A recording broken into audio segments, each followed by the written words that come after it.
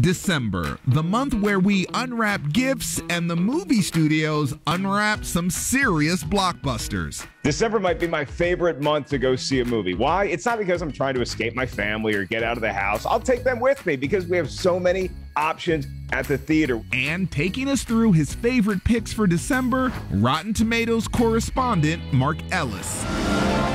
First up, Being the Ricardos, starring Nicole Kidman as Lucille Ball and Javier Bardem as Ricky Ricardo. One of the reasons I'm really excited to see Being the Ricardos is because Aaron Sorkin really took the time and effort to include the family of Lucille Ball and Desi Arnaz in the production process. It'll be in theaters December 10th, and Amazon Prime members can stream it starting December 21st. I think Being the Ricardos is going to be one of those talked about films come Oscar season.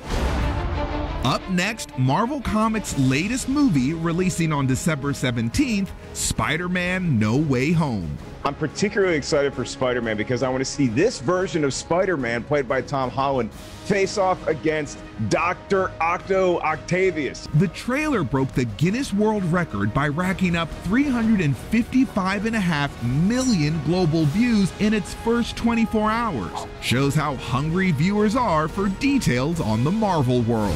Multiverse is a concept about which we know frighteningly little.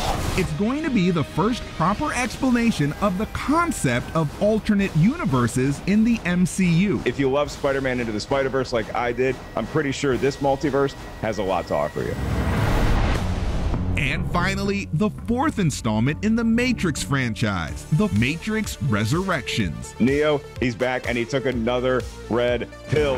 Time to fly. Who could have thought that over 20 years later, Keanu Reeves would still look this good and would still be up for playing the role of Neo? He's back. You can either watch it in the theaters or HBO Max subscribers can stream it the same day on December 22nd. After all these years, to be going back to where it all started. Back to the Matrix. The Matrix Resurrections, there could be a scenario where this resurrection is not just a one-off film. We might get a lot more in the Matrix universe if this movie's a hit. Stuffing your stockings with box office magic on the hot list.